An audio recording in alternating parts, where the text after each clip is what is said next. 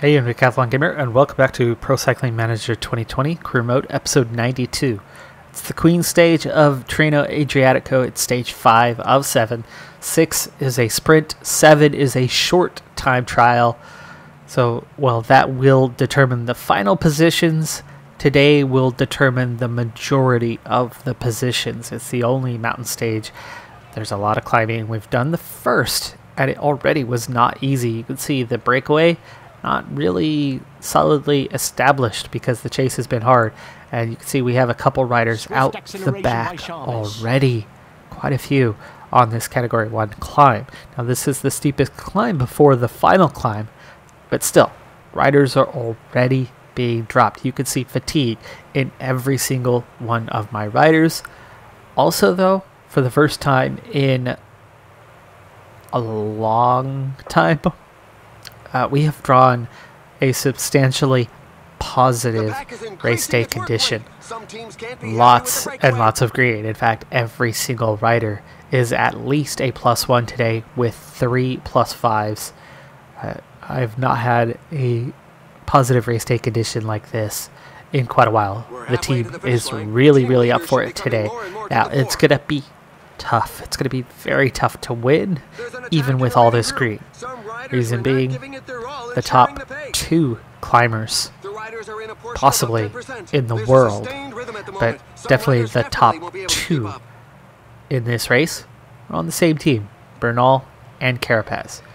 Paulus, who's become one of the top climbers in this game, on this database, is also here. There's a lot of really strong climbers. Peloton's down to 118 already. A gruppetto is forming. So, an ever-thinning group. 3 minutes to the front. 3 riders. 1 rider left in no man's land. Very much looking like the stage winner will come from today, which means there's going to be bonus seconds as well available at the top. You figure Ineos has got to be a favorite for a 1-2, or at least for the win, but a podium, very much available to us. Our best chance for recovery is right now. Also, it is our best chance to get back and get some water. I'm glad that I've remembered that. Rainsford, water guy for the day. As they go over the top, the riders breathe a sigh of relief and hope to recover a bit on the way down. Down to just the 3 riders off the front, and they've lost a minute of their lead. And there we go. Everybody's got water. This is where the climbing is going to start to get a little more ferocious, a little more for real. So let's go 82. 118 chasing 3. It's definitely no lifting of pace. We're not catching the breakaway super fast, but we are catching. I mean, we've already picked up 20 seconds since the sprint point. Fatigue is there. 52k to go. 5.4k on the climb. 7%. Okay, we're blinking red. We don't want to be dropping back. Malar is... Malar, you gotta speed up. Whoa, Rodriguez. Come on. Don't get caught behind a slow-moving rider and go back like that. Okay, we'll pick up their pace, both of them. Okay, Berwick's okay, the other guys are okay. Down to 99 riders, down to 86 riders. Rodriguez, again, going to the edge and getting caught behind the slow-moving riders. But we've covered it off as we go to hit the top. With 70 riders left in the peloton and my entire team here. Rainsford, Killen, Johnson, very fatigued after that, but they will recover a bit on this descent. 65 chasing 2, and I've got my full team for the final climb. We will definitely get enough recovery in here. I should grab water one final time though. Rainsford, now. Oof, I thought he got split off for a second there. He is still going backwards, Rainsford. Come on, you don't have water yet. How does he still not have water? Come on. Where's the race organization? Where's the neutral service? Okay, alright, he's okay. He's taking care of it. And with 30K to go, A couple of teams we've got have set themselves everybody up up as here pacemakers and for the nearly pack. fully They recovered. obviously don't have anybody in the breakaway group. We are as well set as any team could be, and for a rare time, I think we are looking at being the aggressor on the final climb, not on this penultimate hill. We pull back one breakaway rider, and the last one. There you go. 67 now in the Peloton. Over the top here. They really are moving. The pack Up the can't tempo. get strung out too far, or it's going to start breaking up. To Kennick, turning the screw here. It's in such percentages that the strongest can Ineos create some attacking. gaps. Things are heating It's up in Bernal front. attacking now. Ooh, he might not win today, wasting his energy like that. Alright, we will line things up shortly. Alright, 16K to go. 16K, and I think we're going to pick about a 90. It's a big climb. Set a 90 as a base. So, Rodriguez, yes, definitely the leader. Is Ginn the main guy? There you go. And then Millar. Oops, what are you doing back there? Berwick. And then probably Johnson, right? Yes, Johnson. Johnson climbing at an 80. Killen, and finally Berwick. Or is it going to be Berwick and then Killen? 76, 75. Okay, Rainsford it is. So base of 90. The escapees For now, have we'll go into the surrendered. 80s. The pack gave them no chance. Brings us out front. The Peloton has definitely accelerated, meaning that an attack is highly unlikely. Okay, The riders are Rainsford, entering the gel. last 15 kilometers of the stage. We're about to hit the climb. Okay, 2.7 right now, so it's not that steep yet, but we are definitely going uphill. And we're drastically opening the gap behind us. So this is it. Final group, 67 riders. That's still large, but guaranteed. We've got to be the only team with everybody here. There's only 60 other riders besides my 7. Down to 10K. On to David Killen. Rainsford, What goes up must come his down, day but is they done. better He's make going to sure drop they from don't fall. 10 17th, kilometers to the completely finish out line. of contention here. That's okay. This is the big day. 10.2 on the actual climb. 7.5% gradient, but we've obviously already been going uphill for a while. First rider is dropped. It's not Rainsford. Johnson, get ready. 8.5K to go. Killen, back off a little bit. I want you to last just a little longer. 8K to go. Alright, we are climbing for real now, so we are going to back off a little more. 85 for Zach Johnson. And use that mountain rating to its fullest. 85. 6.9. So Johnson is going to give us, that's 1.5 now. Makes a couple hundred meters more. Berwick, let's go 84. You also have that 80 mountain rating today and really good resistance. I bet you he could lead us out for a good while here. Group's down to 47 now. Johnson fading. Get a good look at what's left here. You can see a lot of riders going backwards. We're going to be down to about 30, 34 there. And we are still in the optimal position with 4K to go. Not a lot of energy left here, but that's damage to everyone. Millar, let's get you ready to go. 3.4 now. Berwick, nearly done. Under 3K to go. Millar is not going to give us much here, but Berwick, what a run, down to 2.7. Okay, let's go 82 for a moment, and let's get Ginn ready. Okay, the other teams are coming back at us. Millar didn't last long, unfortunately. We're down to 2 guys, 2.5K. Can't attack this hard. We've got to make it last. Here comes the 2 Ineos riders.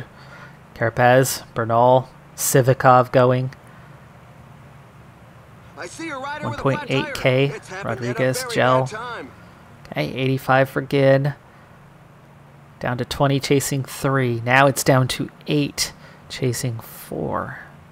7, chasing 4. 1K to go. Rodriguez is going to make it to the end. Ginn, not quite. There we go. The sprint is on. The riders Ginn, are setting themselves up. 99. And Rodriguez.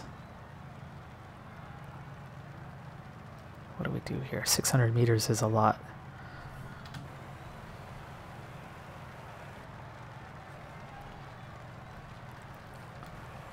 $400 meters. Okay, now I think we can emerge out of this at about an 85.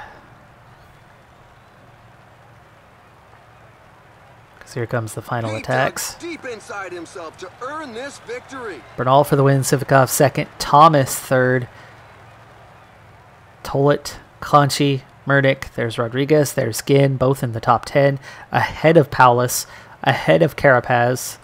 Two of the favorites. 2 of the 3 favorites are behind both of our guys. And then big gaps. Evenepoel, Masnada, Rivera, even bigger gaps. So we'll have 2 guys in the top 10. Maybe better. And Rodriguez has a real shot at a top 5 overall with a time trial still to come. Short one. More of a prologue, but still a chance. Dumoulin down at 15th. Yeah. Gaps everywhere. Rodriguez at 57 seconds behind. Ginn, minute 5. And then a big gap behind that, so it really opens up. Millar and Berwick come in at 2:33. So let's check on that general now. Rodriguez still in the top 5, already in 4th place. And he'll have a shot at cracking the top 3 in that last stage. He'll have a shot. It's going to be a shot, but it's not going to be a guarantee. Bernal, only a 72 on the time trial, 71 on the prologue's going to matter more. It's short, 10K. So 71. Sivakov, good time trialist. He'll be tough to beat. Prologue's not as good. Thomas, 78.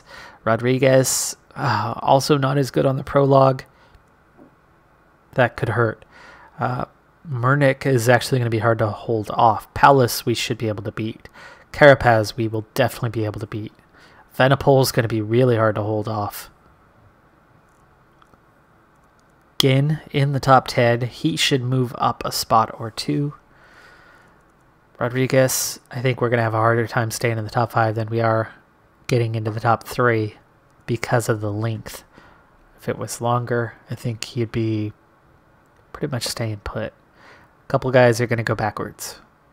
Bernal, will he lose enough time to lose the lead? We'll find out.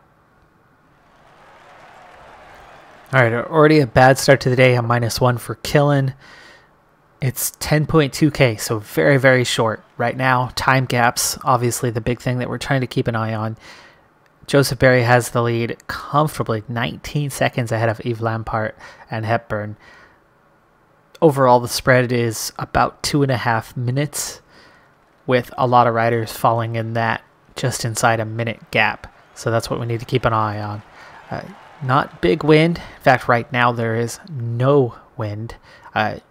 If the wind picks up, it's tailwind heading into a headwind towards the finish.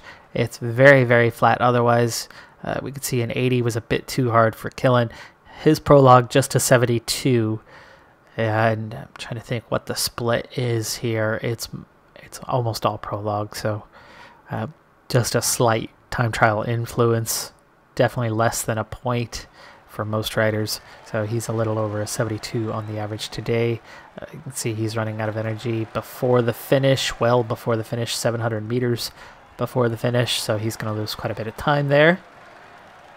That's 53 seconds down overall. So that's a good kind of standpoint to see that we can at least keep it within a minute. But there will be time gaps, so we're going to have to keep an eye on that as we go forward. Of course, Ginn and Rodriguez are the other 2 best time trialists, and they'll be the last 2 to go, with the hopes on them. Rainsford coming up soon. An 80 was definitely too hard, So we'll want to start with about a 77 or 78 for Rainsford. We'll try a 77 and see how that goes. You want to keep it balanced throughout. That's the best way to maximize your time. So you want to get it just right, and if you have a little bit left, then you can attack at the end. So we're going to try a 77 with Rainsford, see how that goes. Is that still a hair too fast? Or is he slowly gaining back? He started with a slight deficit. Nah, he's slowly gaining back here, isn't he? He's almost to neutral now. The 77's going to just make it. 0 on the race day condition for him, so that's actually a -2 from what he should have. Killen was a -1 from what he should have, so that's a combined -3 so far. Rainsford coming up on the line, has run out of energy about 75 meters before the finish. Minute 2, but he's only a 68 prologue, 70 today. So it looks like I can get everybody within about a minute of at least Barry's time. Bjerg, Asgreen, Kung all coming in into 2nd, 3rd, 4th now.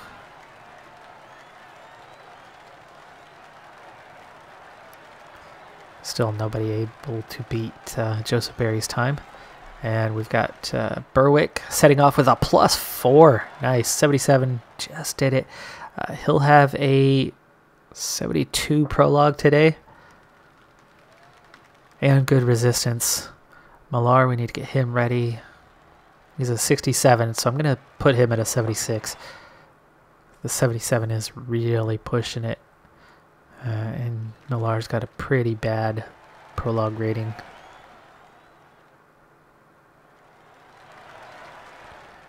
See Millar already getting closer to neutral. Berwick still kind of fighting it a little bit. So we'll drop him to a 76 now to try to make it all the way to the finish.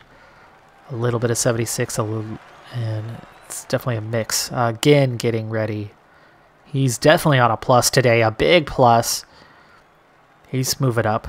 He is moving up. We're definitely going to 77 for that one. Berwick crosses the line, 58 seconds down.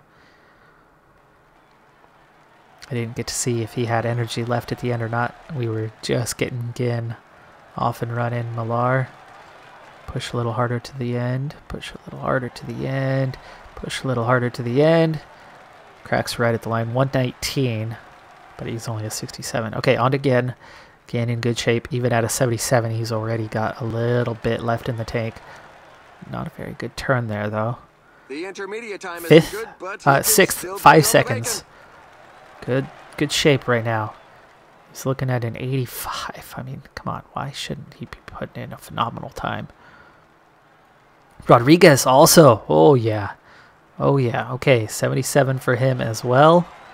Again, we're going to push harder to the end. I think you can go a 78. It looks like these guys have really good ratings. So, again, coming up towards the finish. Pushing. He's down to 7th now. 8 seconds. So, somebody putting in a new top time. All the way pushed to the line. 4th place, 11 seconds down for Denny Ginn.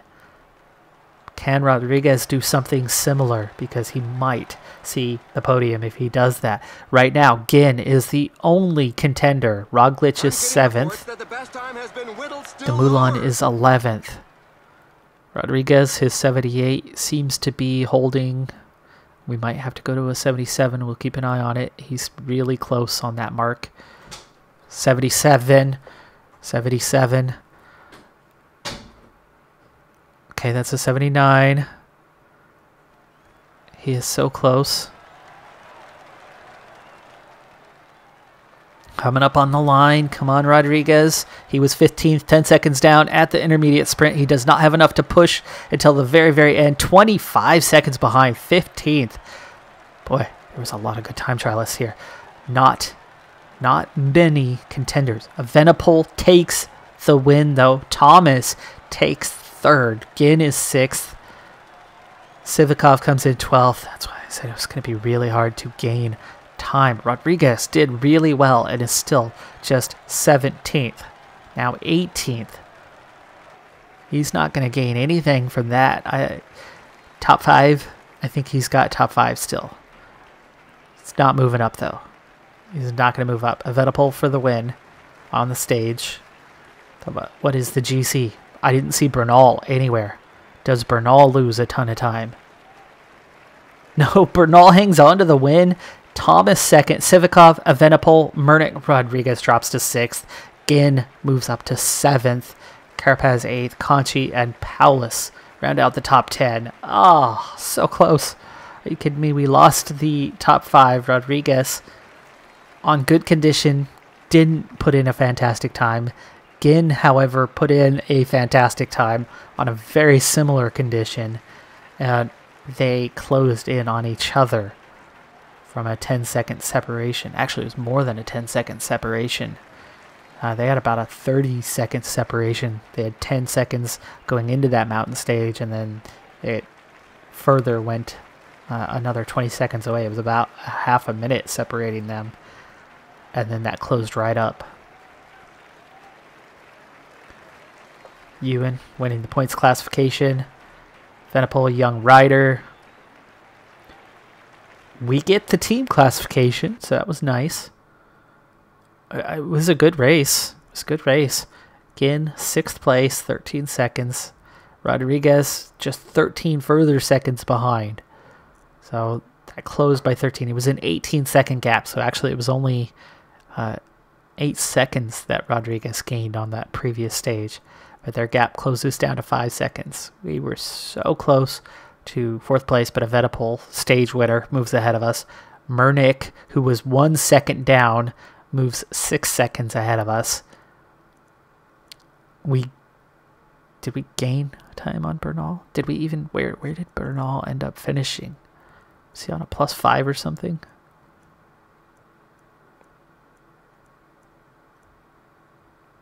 I still haven't seen Bernal's name.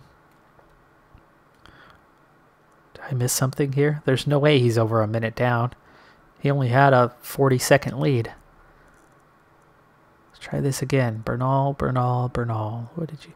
Egan Bernal, 16th, 23 seconds. How did he do that? With a 71 prologue.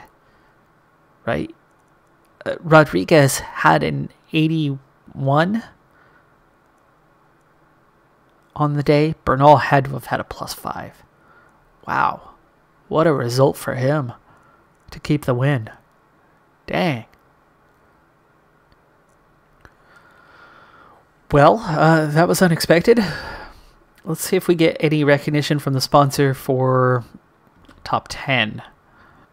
Okay, so we got a stage top 3, which was a single plus. We get top 10. Rodriguez, the higher placed, so that's a double plus. So we do get some bonuses out of that good performance. Results, registered riders are maxed out. Squad evaluation getting better and better. Of course, the Australian one is what's affecting that. It's no longer Johnson who's the leading man. It's Berwick after winning the Australian National Championships. And that evaluation has picked up some. So this squad evaluation should be rising. I mean, if you look at these two things, we're at an almost 50% evaluation and a 100% evaluation. We should have a 70 plus, right? We should have a 50 plus, and yet somehow our squad evaluation is like 15%. This has only recently risen, so over time that will pick up some, but it still strikes me as odd as nothing in our evaluation is this low. So why is our squad evaluation that low? Mathematically it doesn't make sense, but okay. Can you convince me in the comments below why that is? I don't know. Okay, well, we still have some time till our next race. It's a week anyway. 3 stars. It's World Tour, so we will be focused on that. But that is not the only race upcoming. We've got Catalonia, and then that race, Bink Bank, then Vevelgem. Maybe I'll just kind of bypass Catalonia, and we'll focus on those 3 Belgian races. 5 Belgian races, 5 Belgian classics coming up. That's going to do it for this episode, though. I'm Decathlon Gamer. Thanks for tuning in. Be sure to hit that like button. I'll see you next time. Have a good one. Be safe out there, and bye for now.